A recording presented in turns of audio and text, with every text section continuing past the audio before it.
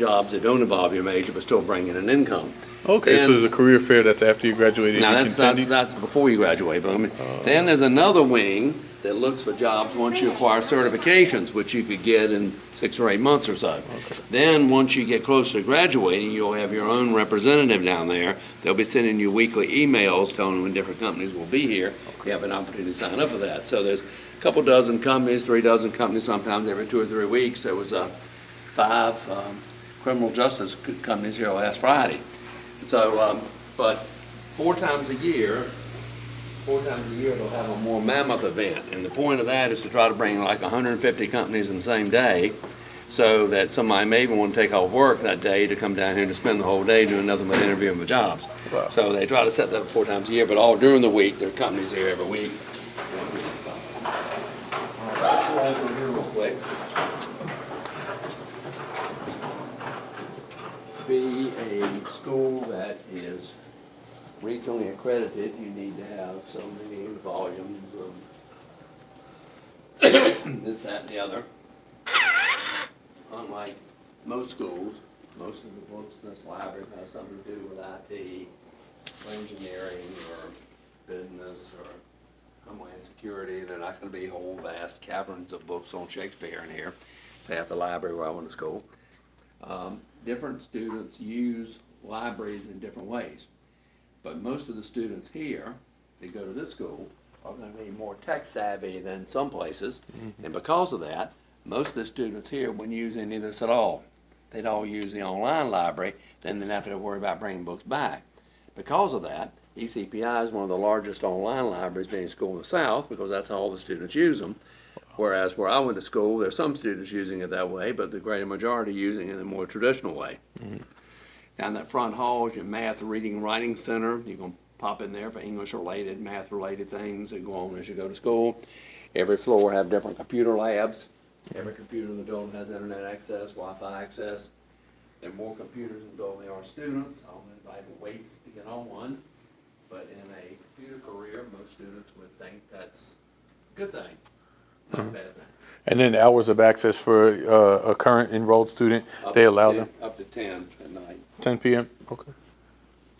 All right, over here, when you finish specific courses, you can deal with your academic advisor. He can assign you a tutor and bring you down here to the certification end of the library, and you start your prep on certain certification testing that's going to mirror some course you just finished taking.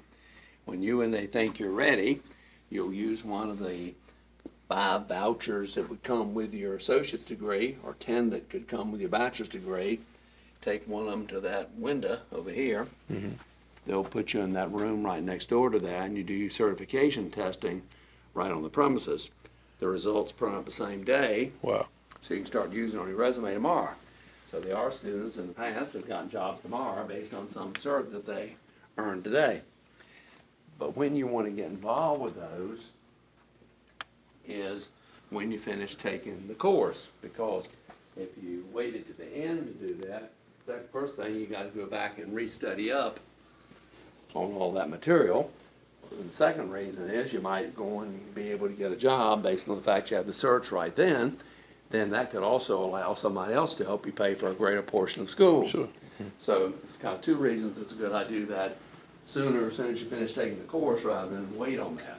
So now once you get that cert, do they always, let's say you get the cert, they print it out, and you can use it tomorrow on your resume.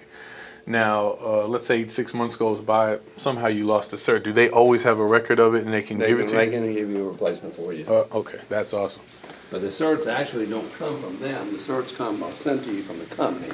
But they can give you documentation that you passed the thing and are waiting for it. Sure. Which gives you the authorization to use it on your resume. Hey. In different places in the building, they have a kiosk set up. And for example, if you're having problems with some particular course and you needed some extra tutoring, what day it's offered, who's offering it, what room it's in, and where to go and how to sign up for it.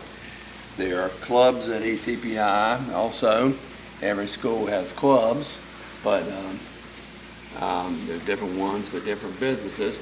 one of the ones, I guess, that's making the news more than any others is Gaming club. You can't say you can't make money playing games anymore.